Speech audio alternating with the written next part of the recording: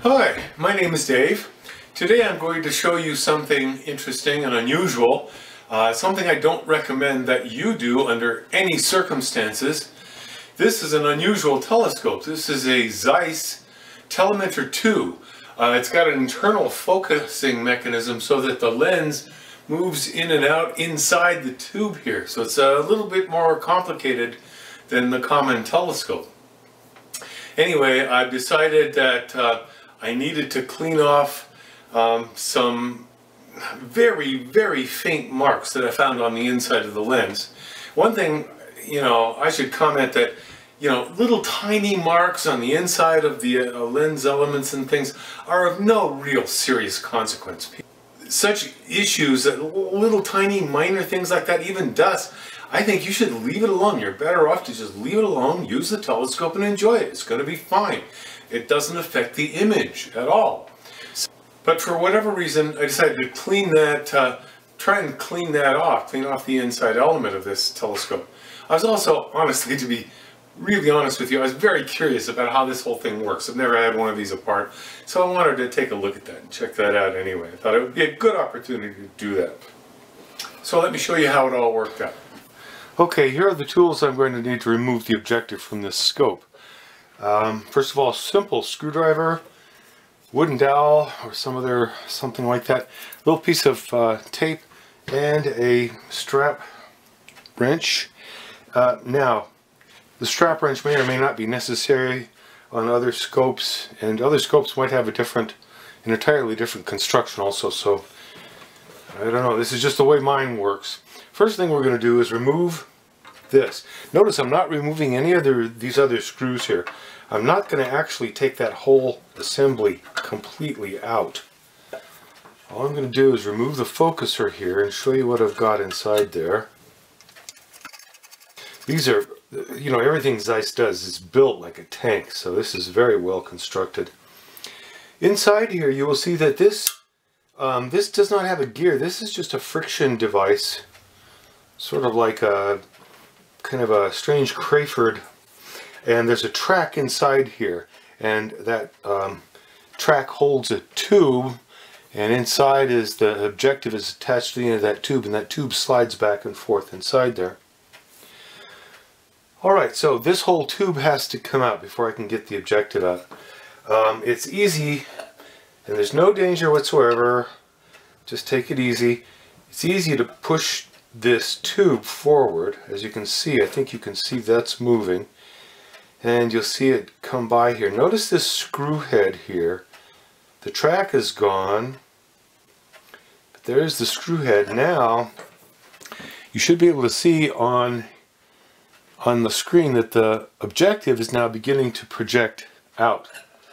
So we can deal with everything else from here. So let's pull this out. Now you can see that there's a very sturdy, this is a beefy metal tube, and the objective is screwed onto that. Now in my case, this was screwed on so tightly I had to use a strap wrench and apply some serious torque to get that thing off. Probably very safe with a Zeiss housing and so forth, especially if you grip it down here. Nevertheless, that's something to do. I mean, you're on your own with that. You could easily break your telescope, break the whole objective into a million pieces there by doing that. And there's a reason it's on tight. You don't want that thing to fall off of that, when it's being transported or whatever.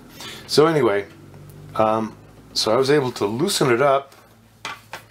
This thing just unscrews, easy as can be. Notice that I'm leaving this tube in the same position. Matter of fact, I'm going to use a little bit of tape so I can line it up again and make sure that I put it back in the same position should I need to. This is something I wasn't clever enough to do the first time, and it ended up being a little bit of a hassle down here. I'll show you what that looks like. Anyhow, here, now you remove the objective.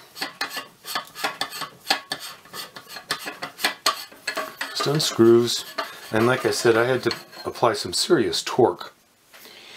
Well, the issue I had with this lens, I don't know if you can see, this lens is just beautiful. It's spotless. But I did with, under just the right light, I could detect a little something going on. And I figured out that it was on the inside surface of the lens. And it turns out, and I pulled it out and I tried to clean it. And unfortunately, it's just a couple little problems with the coating. I'm not sure if the coating is failing or if it wasn't originally fully complete. I suspect it's probably been failing a little bit with time.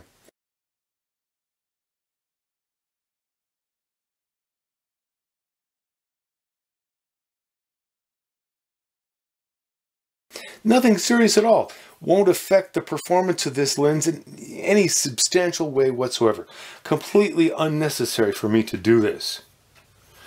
But I did it anyway. So I cleaned it off as best I could, and of course I can't fix a problem with the coatings. I put this back on.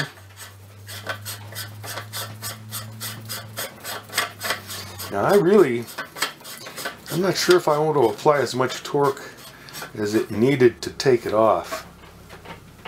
I'm going to tighten it up real good and tight. That's all I'm going to do though. It's hand tight. Hopefully that will do it. Now I've got this thing lined up, so I know where to slide this back in, and I'm going to keep it in the same position. Pull that off. Let's slide this down here. I want to make sure you can see what's going on down here. I'm sliding that in the same orientation. Now, there's a little wrinkle here. It's kind of running into a few, you can't see them, but there are a few little bearings in there, little plastic bearings. So I'm going to have to just reach in and gently push on the objective from the front, not the surface of the lens, but push it and get over those little bearings. Now I've got the thing coming in. See the screw? It's up there. I don't know if you can see that or not, but anyway, the screw is out of whack. So I've got to get this screw lined up. And even if you're way off, you can rotate this. There's enough out there that you can push this back and rotate this. Let me show you what that looks like. I don't know if you can tell. I'll turn it around so you can see what's going on here. Now I'm rotating the objective here. It's attached firmly to the tube. I just want to get that screw lined up. If that screw doesn't show up there, then you're going to have to push it back out and try again. It's really not that big a deal. So I'm pushing here, and I'm going to slide it back in. Here we go. Here I'm starting to see the track. Hey, there comes the track. Now I'm good to go. Now I can put the focuser back on, and I'm ready to rock and roll.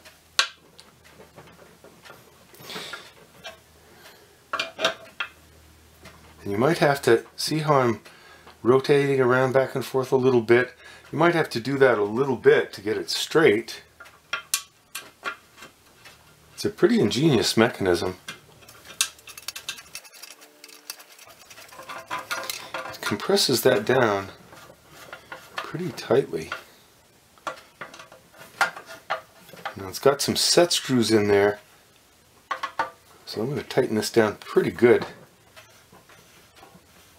Focuser is nice and tight. You can loosen that if you want to, if it's too tight for you. And it has that nice smooth Zeiss feel to it. So we're all done. I hope you've enjoyed watching me remove the objective from this Zeiss Telementor 2. Once again, I recommend you do not do this unless it's absolutely necessary. This is not something that should be undertaken by a faint-hearted person or anybody with little experience. Only experienced people should ever try this, and even then, just don't do it unless you really have to. Thank you for watching.